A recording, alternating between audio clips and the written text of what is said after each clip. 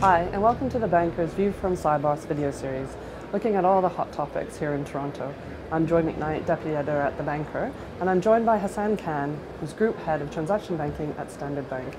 Hasan, thanks so much for joining us today. Can you tell me a little bit about the cash management and liquidity challenges that African corporates are facing today? Yeah, so we can talk about this in a number of ways, but let's pick a couple of things that we work with the clients for. The first thing is that of geographical diversity. So if you think about Africa, Africa is a collation of 55, 56 markets in different stages of evolution.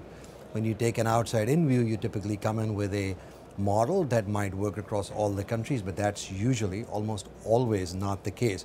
So the first thing that we do with the corporates in the discussions or the dialogue we have with them is to explain to them how each of the markets are different in their stages of evolution, their maturity, their legislation, and how they need to adapt their models to work for it. The second most commonly faced challenge recently is that about trapped cash, trapped liquidity. We haven't got enough US dollars in some of the markets to help the clients which are banking in there to allow for the repatriation, and we have to come up with models and solutions with the clients to allow for that. And the third one that I would put up there is that of actually reaching the client base. If you think about Africa as a continent, you think about the levels of population that are not banked. Traditional modes of banking don't allow for either the corporates or the banks to get to them. So this is all about financial inclusion, the models that we can think about, the digitization, and how we can get our corporates closer to their distribution base. Okay. Obviously, there's also a big fintech wave happening in Africa. How are corporates really engaging with that? Yeah, so this is a fascinating thing. The entire buying behavior is starting to get shaped by what the end user is experiencing in the digital disruption. So you think about yourself or I as a retail client, we're the first ones to get exposed to the changes in the digital industry. We're the ones that see the apps. And then what we do is we then engage back into the banks, into the corporate setup to say, we'd like our buying behavior to shift exactly that way. And that's where the challenge comes in. When you look at the banks they have traditional models. They have systems that takes much longer to deploy. So their challenge is, how do they get the balance between reacting to almost a retail question, but at a wholesale bank level? And that's what's shaping it. Go back to the point around the lack of financial inclusion. That's driving the need for banks and for the disruptive technologies to come up with models that allows us to reach the low-end consumer. Take an example, in Uganda, we've got north of 60% of an unbanked population. You're never going to get to that with a traditional banking model. You're never really going to get to that if you're a corporate set up in a traditional way. So how do you think about different technologies that allows you to get access to that client base and very, very quickly?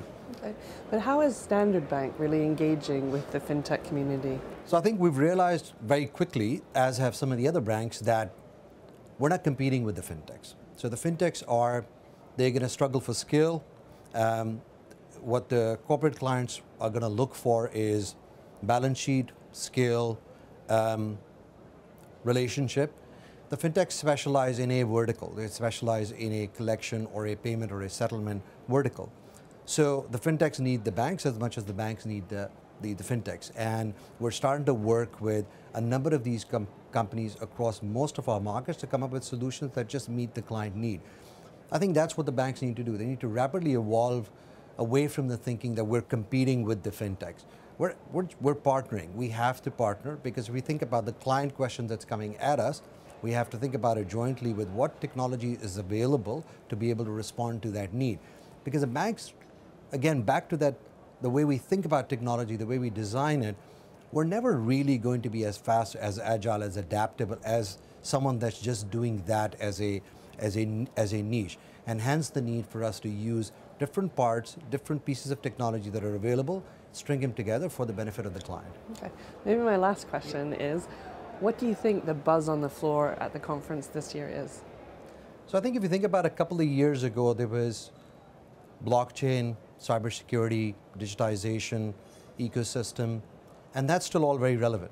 It's interesting to see that many more banks are now consistently talking about these 3 to 5 themes. I sat in a fascinating session which was run by the Boston Consulting Group, and it talked about something very close to to the piece of the business that I run, which is the relevance of transaction banking in the future, in amongst the disruption, in amongst the changing client needs. And it ended on a very, very interesting note, gives us something to think about, which is the relevance of transaction banking is as high, as relevant as it was a few years ago. And if anything, as a source of funding, data, client knowledge will become more relevant to all the banks.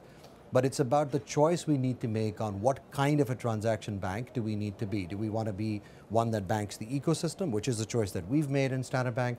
Do we want to be a vertical integrator? Do we want to just be a trusted advisor? So extremely excited, lots of activity on the floor, lots of great meetings, and look forward to the next Sibos.